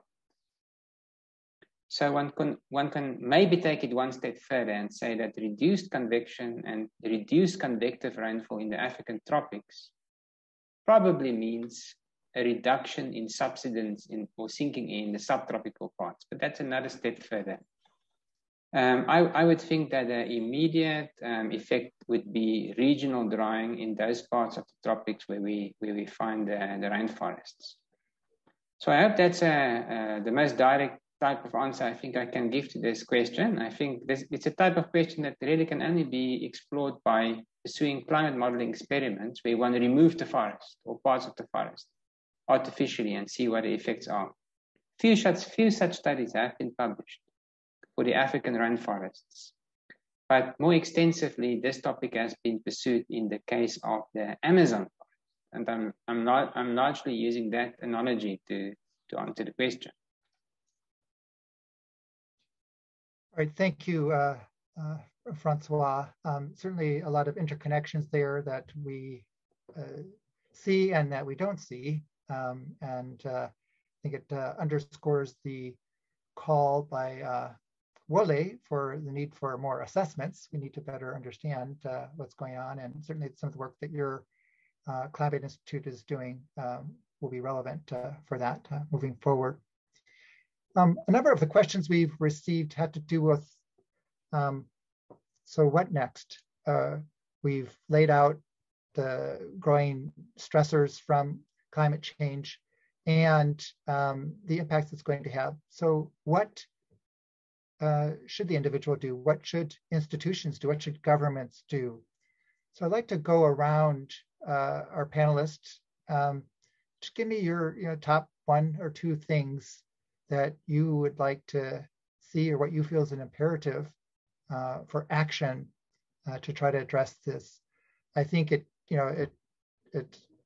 is obvious to note that this is very complex. There's so many different ramifications. There's no single one thing that is out there. And indeed, part of the purpose of this panel is to help us show the multi-layered, multi-dimensional challenges of this relationship. So, recognizing that it's going to require a multi-pronged effort, I'd like to hear from each of you on what do you see as the 1 to 2 priorities you'd like to see done in your areas of expertise. And Andrew, let me start with you. Okay, thanks a lot for the question. I am speaking from the perspective of a media practitioner, a journalist. What we need is to make the climate story the biggest story of our time. Because at times it's very rare to find a climate change story on page 1 of a newspaper, a lead story. It only becomes a lead story when there is a serious disaster, say if floods, serious droughts. But this is one of the biggest story of our times. So we should make it, as journalists, let's continue to push our governments. Let's continue to write the stories which can make a difference. Let's be a link between the scientists, the government, and the people who are affected by the impacts of climate change. Of course, at times, the scientists have got no way of talking directly to the affected people. But as journalists, we should be the link between the journalists, between the people affected by climate change and the scientists on one side and the government on another side. So I think we should make it's a very, very big story. And as journalists, we are living through it. We are observing what is happening. So I think at times it's so frustrating to see that most of the editors, they're not interested in the climate change story. They say the climate change story does not sell. They are worried about the bottom line. They are worried about making profits. They are worried about a lot of other things. But I think the climate change story is one of the biggest stories of our time, and it should be told. So that's what I think from the perspective of a journalist. All right, thank you, Andrew. Ibi, how about you? What are your top priorities? So in addition to what Andrew has already said, I'm in complete agreement with Andrew, because unfortunately climate change, it has been securitized to a certain degree in terms of we have these multilateral talks when we go to the AU or when we have our ECOWAS meeting or at the more international level, like the recent COP26. There is always talks about what we can do, but I think we should move from the talk and then start to implement these beautiful policies that we already have documented in our different treaties, agreement, but to bring it down to the level of criminal activities and the impact of climate change on individuals who are more impacted. This actually comes from the level of advocacy, academics and representative of the different civil societies in countries or communities impacted. We have a responsibility to advocate for a package, more like, we recently all went through the COVID-19 pandemic, and we saw different government bringing in packages or palliative in some cases, to help people transition or to survive the impact of this issue. So climate change victims should also have something like this available for them, some form of package or a transition program, so they don't have to make that choice of migrating to a place to compete or having to join criminal networks as well. Then one other thing we can actually do is to bring in the science community. I know based on the little readings I've done, sometimes the science goes over my head sometimes, but there are ways whereby the impact of climate change on agricultural activities can be mitigated by some certain experiments or something like that. So I think that is another avenue that one could focus on. But more importantly, like what the ENAT speaker said, he said something that was quite important. He said there is always this too much emphasis on the more overt forms of insecurity in Africa. So until our leaders take this issue of climate change as a security issue, as a serious security concern, then we can actually move forward. But that is actually more of the role of advocacy from CSOs, civil society organizations, and academics and policymakers. Thank you. Okay, thank you, Evie. Very helpful. Francois, what would be the one or two priorities you would put out there? Thanks very much, Joe. So I would like to talk about two types of interventions that can happen at the government level. I think my colleagues here can, of course, much better talk about what different communities can do in terms of responses. The first is infrastructure related. For me, it is very clear that the African cities along the East Coast, vulnerable to landfalling tropical cyclones, are basically defenseless to these types of systems impacting on the cities. When a big tropical cyclone makes landfall on the eastern seaboard on the US, or say when it approaches Japan, there are nowadays excellent, for a start, evacuation plans in place. And there's a transport infrastructure in place that can within days evacuate hundreds of thousands of people out of the path of danger. That type of transport infrastructure simply doesn't exist in Beira. Beira, for example, has 500,000 inhabitants. Ahead of tropical cyclone Idai making landfall, weather prediction provided early warning of landfall. 3 days ahead of landfall, there were high confidence predictions that landfall will be in Beira. But for some reason, the cyclone still found the most vulnerable communities living in the informal settlements around the harbors where they always lived. They didn't evacuate. Now, part of that is the infrastructure problem. There are other reasons as well, but part of it is the infrastructure problem. There are no seawalls at Beira or at Maputo that can protect these cities against the storm surge, that wall of seawater that moves from the ocean inland. In developed countries in the Northern Hemisphere, there are wonderful protections nowadays to take away the most of the force of the storm surge. Now, in Beira alone, hundreds of people died the night of landfall in the storm surge that wall of seawater moved into Beira. So African countries really need ambitious infrastructure projects. Now, under the Paris Agreement on climate change, it is possible for this type of project to be funded. For example, South Africa was offered the $8.5 billion just transition transaction at the time of the 26th conference of the parties. We are still waiting to see what the details are of this plan, this transaction. We hope as scientists that the South African government will really embrace this opportunity. But many other African countries can actually reduce their vulnerability by very ambitious and very expensive infrastructure projects they can't fund themselves. But under the Paris Agreement on climate change, they are entitled for that type of support from the developing world. So ambitious infrastructure adaptation projects is one thing I would like to flag. And the other example I'll mention, I will use something Andrew said that I thought was really striking. He explained that the migration that has been observed in Zimbabwe during the part of the drought to the eastern highlands where rainfall is higher was driven by the fact that the farmers they tried everything they could to cope with drought and they just can't. Now, colleagues, this is exactly what the tipping point is.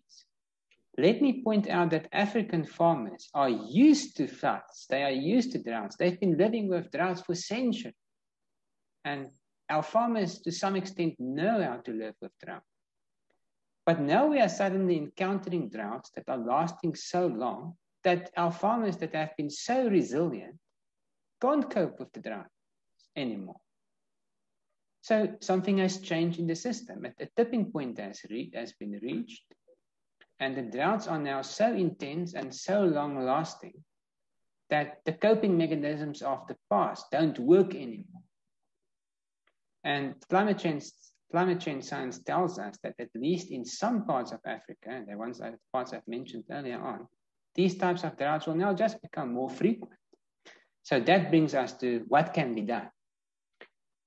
If the South African government and the Zimbabwean government, for example, as two examples, are aware and they accept the science that in these two countries in Africa, these types of droughts will only occur more frequently, what can they do at a national policy level to help the farmers? So Andrew also mentioned that the farmers need help. So in South Africa, it means they need subsidies to help them outlast these droughts. South Africa has a very ambitious land reform program. It's because of our very unfortunate political history. But does the South African government, for example, realize that farming over the next 20 years will be more difficult than farming over the last 20 years because of climate change impacts? If we, for example, give land to new farmers and we try to support the farmers to start with farming on new land, will they be sufficiently supported? Will they get the subsidies to help them outlast these droughts that will be tougher than what the farmers of the last 20 years needed to deal with. So I think there are some types of climate change impacts that cannot be survived or dealt with by communities on their own. They really need government subsidies. And in some cases, the government themselves need international investments and cheap loans for these very expensive infrastructure type projects. All right, thank you, Francois. Very constructive, practical ideas there for us. Certainly we'll be taking these on as we move forward from today's discussion. Wole, let me turn to you. You've already given us some of your thoughts earlier. Would you like to throw out a few other priorities? If not, I can turn to some other questions that are coming in the chat line for you. Okay. So go ahead. Well, a quick one, which I think I just want to quickly add is one, I think we have come to the point that we have to also join the global advocacy that is calling for ecocide to be taken to International Criminal Court in Hague, because we've seen other form of crime being tried by the International Criminal Court, and there are both successes and stories, at least from war zone and what we have seen, even how the nemesis is catching up with some actors, even 10, 20 years down the line. At least that can provide some form of deterrence. And if, like Andrew said, like Francois said, if climate change should become a critical issue in policy debate and implementation, well, I think we need to test every mechanism that is available to galvanize local and global support to protect the environment at this critical time. Is very, very important. So that is the reason why I would warmly endorse the call for ecocide crime to be taken to International Criminal Court, and that it should be admitted by the International Criminal Court. And the global advocacy is growing, and I do hope to some extent is going to also contribute to providing the solution. But when we talk about protecting the forest, whether in the Congo Basin or elsewhere in Africa now, there's big elephant in the room. More than 80% of the woods that are being trafficked are going into Asia, and China is the principal market. Why is it that African governments appears to be looking at the other side? Is it as a result of this new partnership that is going on between China and African countries, that such illicit trade can be taking place in your backyard, and then you close a blind eye to it, or you just show not to be interested in the dynamics that are playing out in that area, in those areas? I think it's something that we need to really put on the front burner and call out African governments to do the needful. There are trees in China. Why are they not cutting the trees in China? Why are they fixated on African trees? And then why do we have such a level of disrespect for the African environment? For me, it's a big issue, and it might not be as simple as I'm putting it on the front burner. But from the research that are available, there's no way we can talk about this whole issue. Since we know the destination for the market destination, it's also important that we see what China is doing. They've taken some steps in terms of blocking the criminal market as far as ivory is concerned. Why are they not doing anything about timbers? So I think it's very, very important. And it is the collegiate of the African government that can take that critical response as far as this is concerned. I think those are the two issues that I think I want to quickly put on the table for this conversation. Thank you. Okay, thank you. Because we've had so many questions come in and we started a little bit late, I'm going to do one more quick round. There's obviously more to cover, but maybe we just be precise with our responses and get a few more ideas out on the table. I think a couple of there's three themes that I'm hearing in the questions. One is, what can you do at the community level? How do you get communities involved? How do they buy in to change? The second theme is this whole idea that this is a multilateral and international issue, how do we build the coalitions that are needed for that sort of multilateral response? And the third gets at the issue of governance deficits, and Wole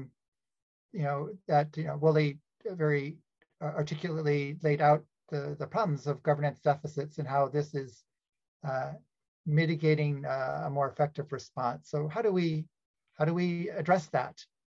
So let's do a round again, but if you could take one, take one of those themes and respond that's in the way that's most relevant for your interest, your background, and we can wrap it up that way. And so, Wole, I'm going to start with you this time and pick up on that governance issue.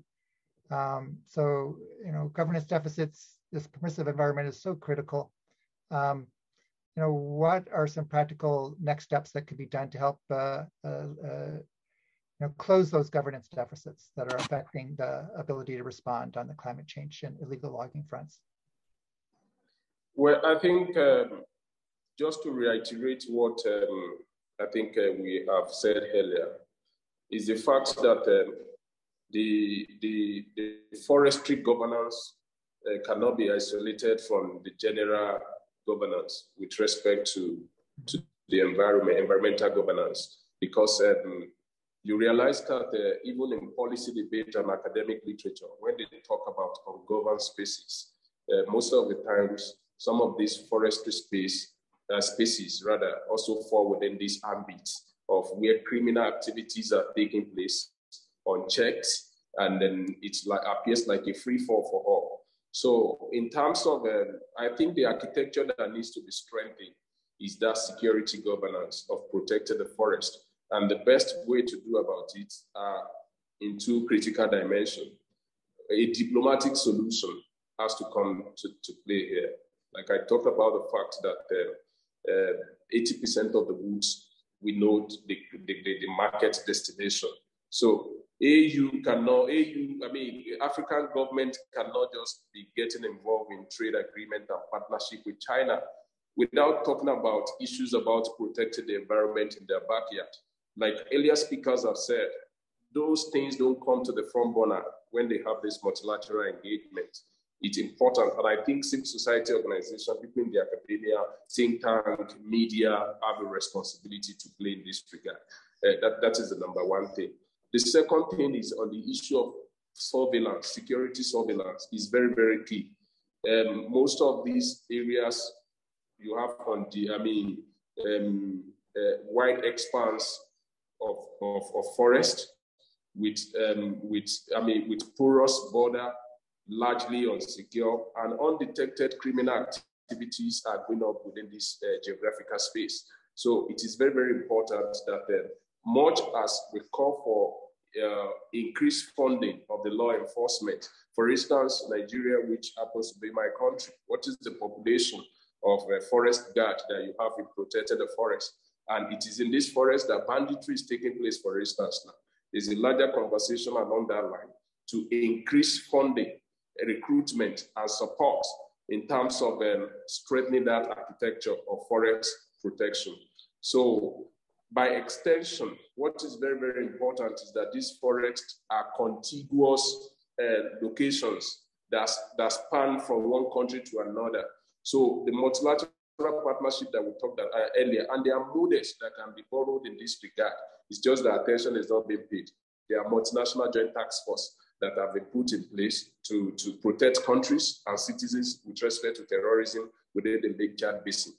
Cameroon, Nigeria should forge such partnership as well. Countries in the Congo Basin should forge that kind of partnership. And I think the last thing that is very, very important is that we need technological solution to be able to address these issues of certification, so that we know the origin of those products and how they are handled. And there's no way you can do that sufficiently if you do not have community mobilization, community group that get involved in that.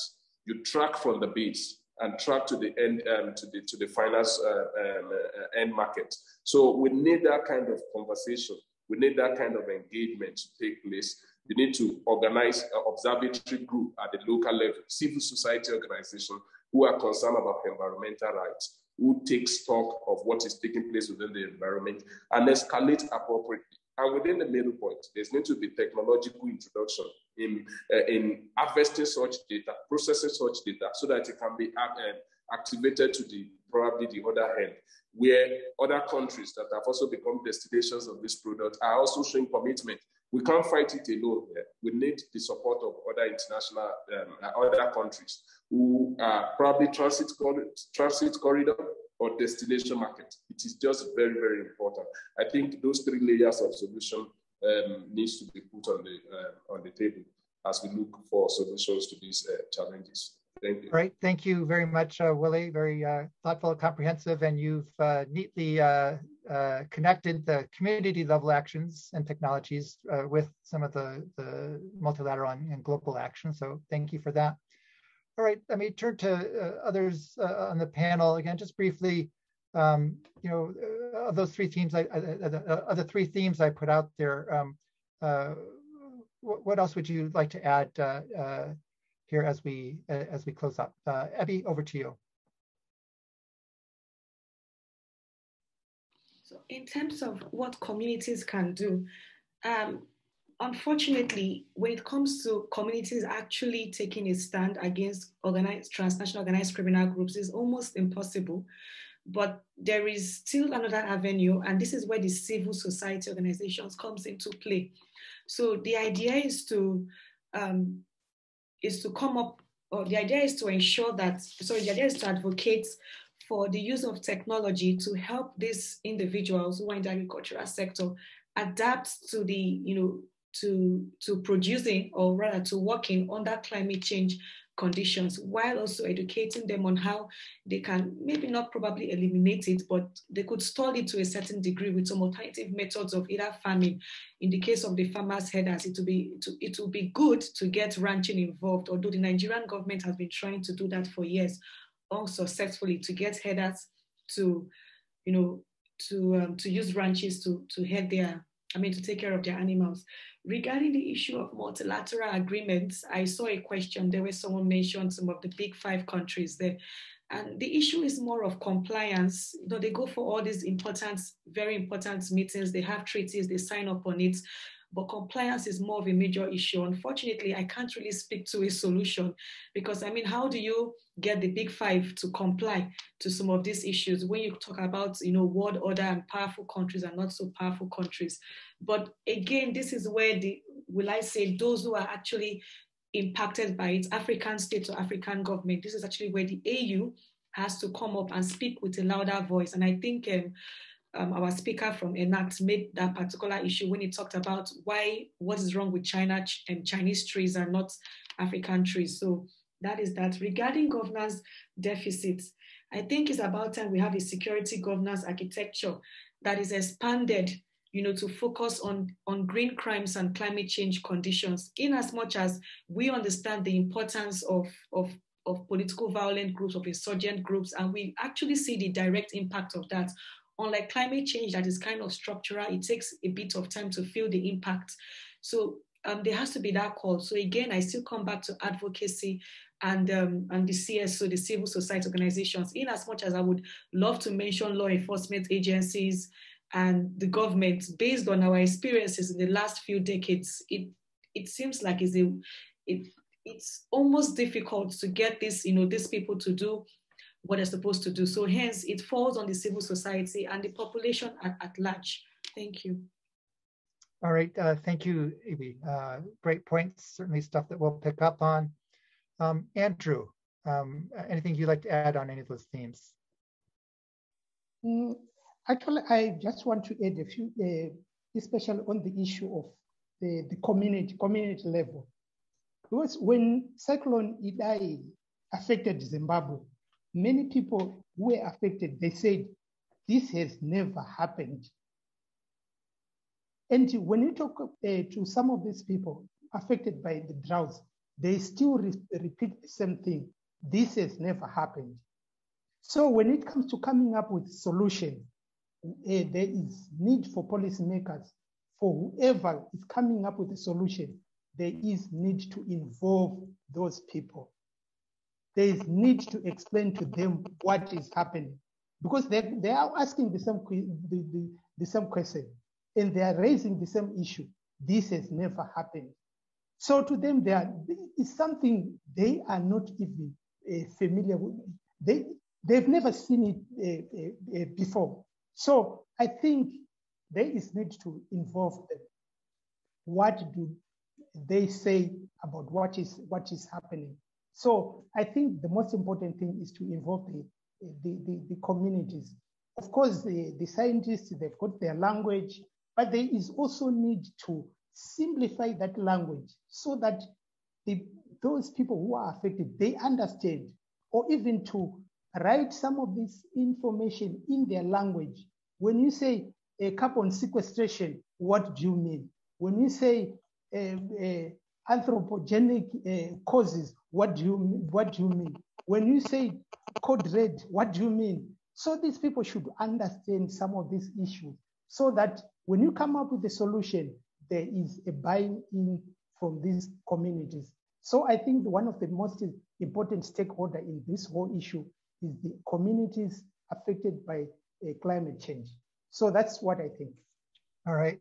Thank you, Andrew. And your point echoes something we saw in the chat line about the importance of storytelling and needing for community level storytelling in a way that resonates and they can understand and see how and why they need to be part of the solutions for this and giving them some paths forward. So Andrew, you have an important task in front of you as part of the storytelling core that we'll be relying on here moving forward.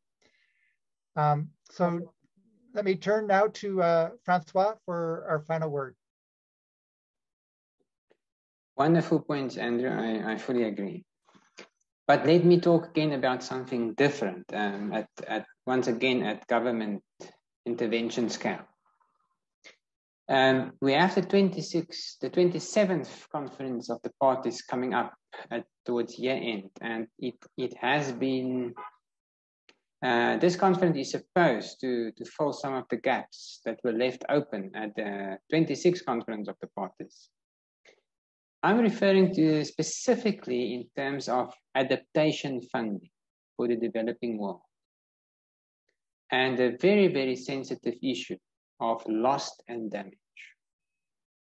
I think African countries need to be as well coordinated as they can be at COP27 and in the United Nations Framework Convention on Climate Change negotiations moving forward, in terms of negotiating for extensive adaptation investments, adaptation project investments in Africa. Remember, the developed countries that are committed to climate change mitigation, they do need the developing world to contribute its fair share to mitigation.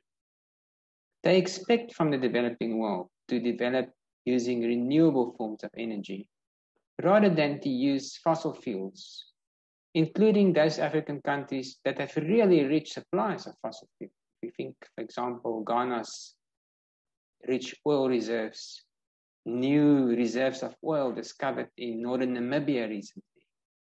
South Africa's coal, we have to let all of that go. That is what is expected from us.